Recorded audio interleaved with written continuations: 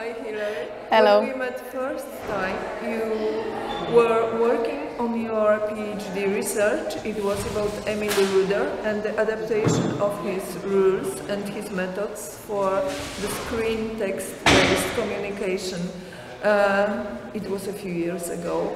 How are you doing now? How it works in your present experience as an educator and as a researcher?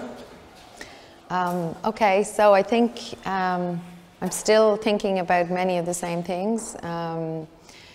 Emil Ruder was a Swiss typographer, very much a kind of a founding father of Swiss typography and modernist rules for typographic practice. So my PhD study looked at how could his framework for learning to practice typographic design be brought forward to designing typography for the screen. So his work, his main, I suppose, book, his method of teaching is broken down into 9 kind of thematic principles, which cover a lot of the basic things like, you know, contrast, form, counterform, and so on. So I looked at how these would be applied to screen, very much around the area of moving typography, so dynamic typography, and also interactive typography. They were the 2 main areas that I started to look at.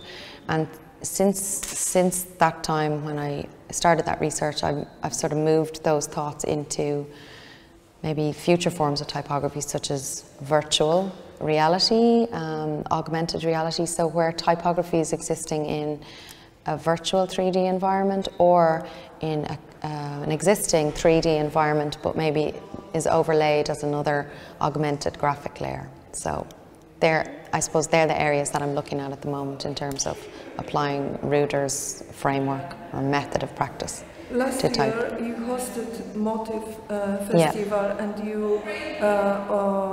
you organized it here in Dublin, and the topic was future. So what do you think about the future text-based communication and how it is developing in your opinion? So ironically, even though we say people are reading less, we are still producing more text than ever before. So on screens, we are sending more text messages, we are sending more emails, there's more and more text articles, information being published online than ever before in the history of print media. So actually now and going forward, text is very relevant to our society. And I think that data is a large part of this text for the future. And so again, data, we've created huge amounts of data.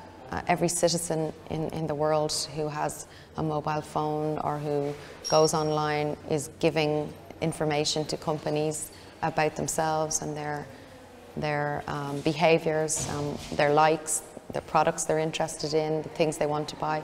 So our governments are storing information about us. So there are databases all over the internet storing information about citizens in the cloud. And this information has to be interrogated, I suppose, to find out, you know, future laws, future behaviours of society, what kind of things we're interested in, and designing that data is going to become a big problem for designers in the future. How are we going to design data and make it accessible, but also ethically present it in a way that we're telling the truth about the data, and you know, that we present it visually in an accessible manner, but in a truthful manner.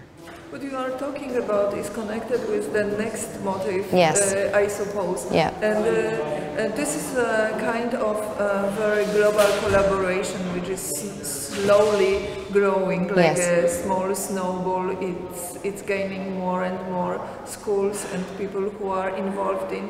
How much internationalization and how much cross-cultural teaching on text-based communication is important in your opinion? So I think text-based communication, the principles of teaching text-based communication, or the principles of typographic design, in many ways they transcend language. So whether it's in German or Polish or English or even, you know, an Arabic script, many of the principles for design are the same, and they transcend that. So actually I think that we share a lot of commonalities, and I think that, you know, there's so much, certainly in the English-speaking world, there's so much untruth, and there's so much fake news and censorship in parts of the world, that it's really important that we communicate as different cultures, and that internationally we look to work together to make sure the text is truthful, and that we work against the language of hate, and that we, you know, we work together to come up with ethical design principles that work to this brief.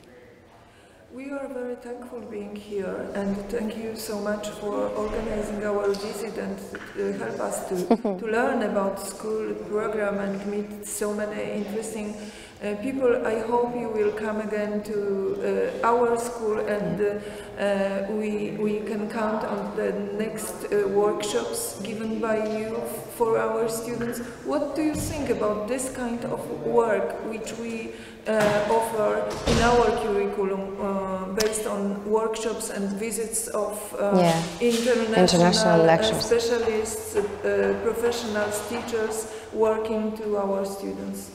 I think, so the first time that I came to do a workshop in Warsaw with your college, I was amazed by the opportunity to meet and work alongside lecturers from other colleges around the world.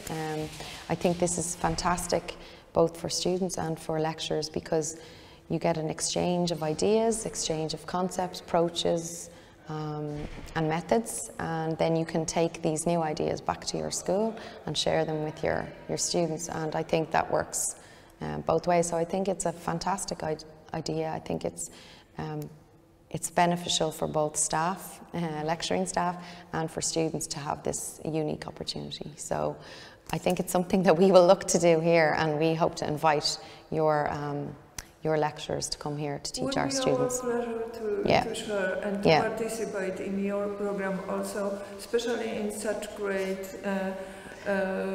surroundings. So I hope we will continue. Thank you so much for today. I hope so too. Okay, thank you.